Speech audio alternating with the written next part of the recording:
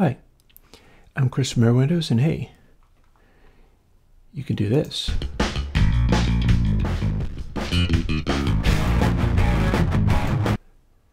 Because this is Airwindows TapeBias.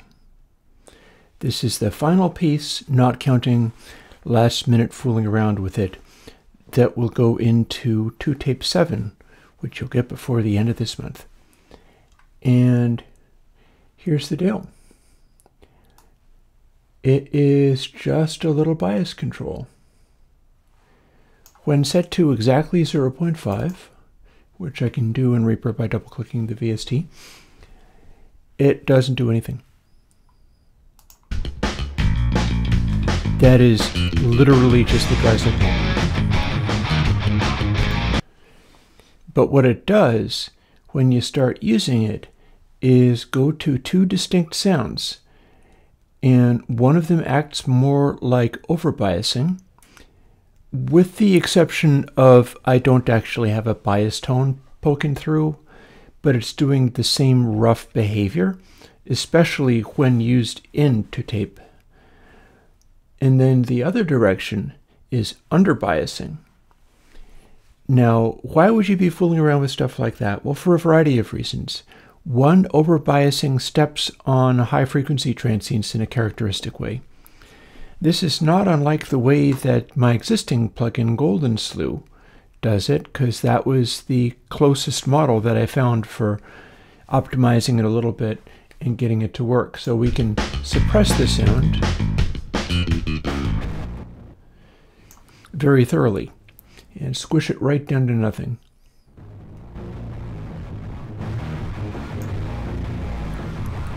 So extreme overbiasing will make the sound real messy and weird.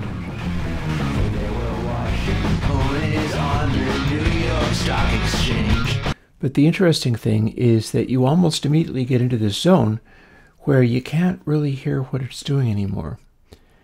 But it still does a real good job at the behavior that you want to get out of doing that little tape over bias that people sometimes do for a warmer sound.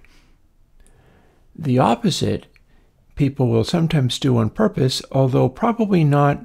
I did some testing on two different versions of real tape decks because I rented time on them using an internet service. So I got to play with a Studer, which was somewhat overbiased, and a Telefunken that was notably underbiased. And the sound that that produces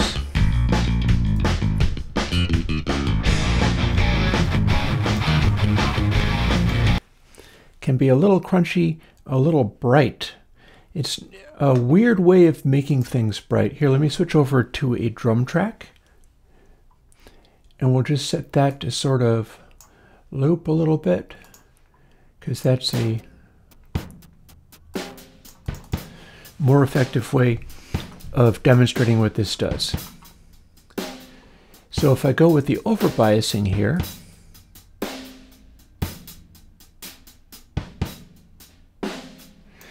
we start darkening things up quite a bit, or even more, a ridiculous amount.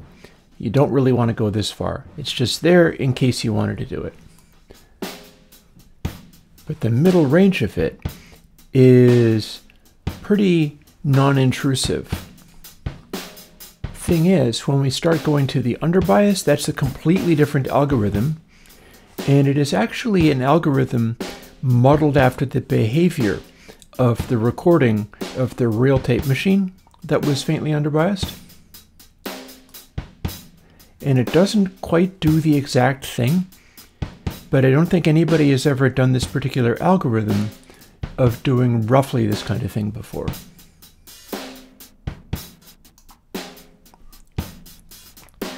You can plainly hear how this has brightened things up, but it's losing detail. It's losing information up there in the highs, even though the highs are being somewhat exaggerated. And we can go even farther.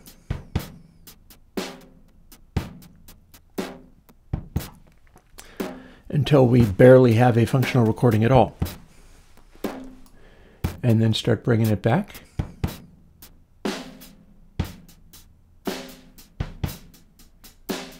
And back even more. And then 0.5 is no effect again. So this, you can do the kind of thing that people do with underbiasing.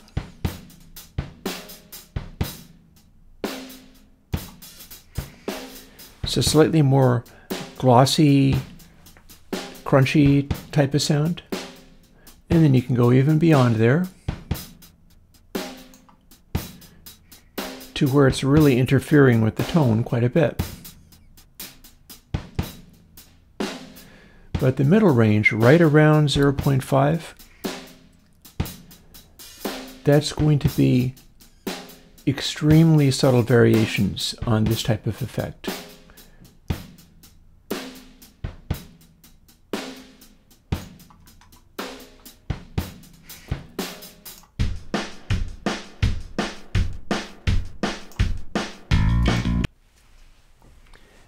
And pretty much there you have it. TapeBias isn't a lot, but it does include some things you have not heard before, because I did not have the underbias in any previous version of ToTape or in any other plugin I've ever made. So I don't know whether that's going to come in useful for any of you. It's a bit of an unpleasant, crunchy little sound because underbiasing often doesn't sound great. That's why people usually err on the side of slightly overbiasing. But within the context of the subtlety of the effect, it does give you that very subtle way of trimming between slightly darkened from overbiasing and slightly hyped and dry from underbiasing. So the hope is that that's going to come in some kind of useful. And the important thing is that this is going into the plugin ToTape 7, which comes out next. I am looking forward to bringing it to you. Once I'm finished doing that, I am going to take a couple of weeks and just take a breather. It's been a real journey, essentially updating every single thing about the existing ToTape 6, which people quite like. I just knew I could do better. And that's kind of what I do. So we're going to finish that up, put out ToTape 7, and I'll see you a couple of weeks after that. And at that point, I think it'll be time to start working on Airwindows Console X in a serious way, because I'm looking to get a nice little control surface for it. As soon as I get more information about that, I'll show it. But at the same time, I have the audio code working, but there's one where I need to use the same technology I'm using to produce Airwindows meter and do a plugin that just has like all of the knobs and interface elements I don't normally do. And the point there is to try to produce a, knobbly gooey Airwindows plugin that fully takes advantage of everything I can bring to bear so that I can have all the controls I need laid out in a useful way, and then also have some other things that people don't normally let you do, like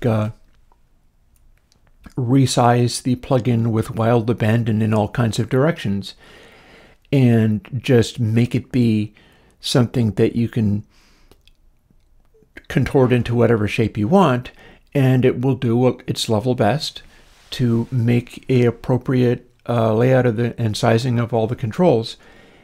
And I think you should be able to manipulate the layout of things more than usual. I think you should be able to color code it or have the plugin adapt itself to the color of the track that you're on, so that if you needed to switch over to like the guitar tracks instance of Console X and you had it color coded to green, then the interface should be in green.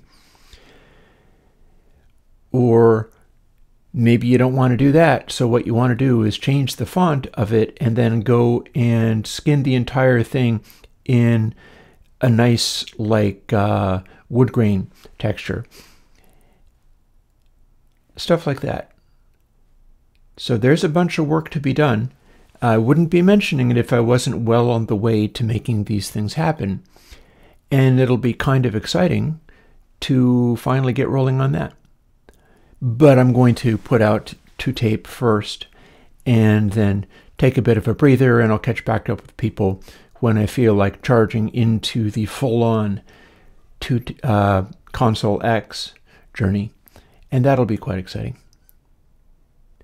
Anyways, I hope you like TapeBias, which will be existing in the guts of, which changes everything, of course, because when TapeBias exists in ToTape 7, that means it's running inside the virtual tape section where it's subject to the effects of Airwindows doubly.